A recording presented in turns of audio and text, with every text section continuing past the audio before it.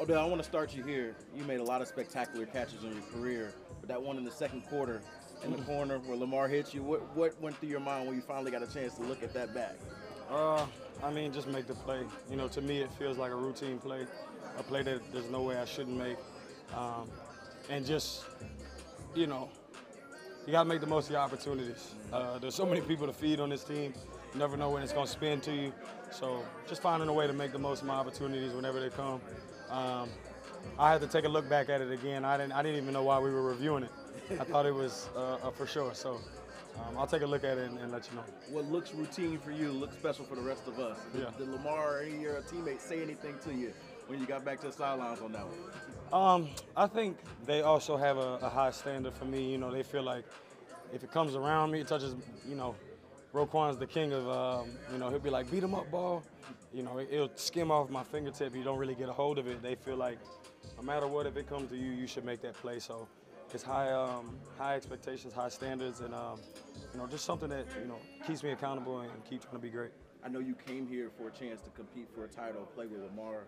You guys clinched the AFC's top seed. Has it soaked in just what's ahead of you, you know, given what you signed up for?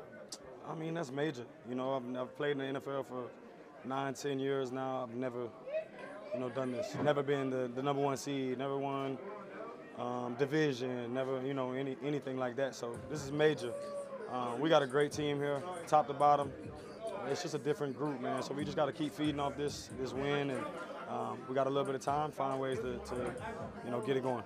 I know it's not the end goal for you, but can you give me a taste of what that celebration was like when you got back in here into the locker room and everybody's realizing what you've accomplished in the regular season? I mean, it's just a great feeling. Like I say, I wish that everyone in their life can experience a bit of happiness like the way that everyone feels in this locker room when we came back in.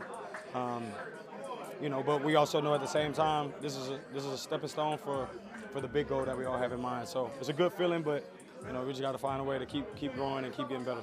We talked about Lamar earlier, 5 passing touchdowns for him, yeah, perfect man, passer rating. You know, what more do you have to say about it? There's no debating.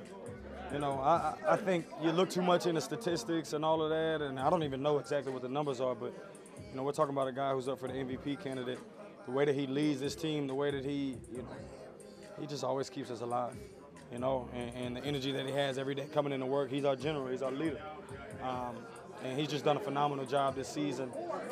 Since we talked on the first FaceTime, he talked about winning the Super Bowl. And, you know, we have an opportunity in front of us. We just got to find a way to win a couple more games. Last one for me. You say you've been on a lot of teams. What about this team feels different? It's everything. It's the way the organization is run. It's the players. This is the best team I've ever been on in my entire life, I want to say.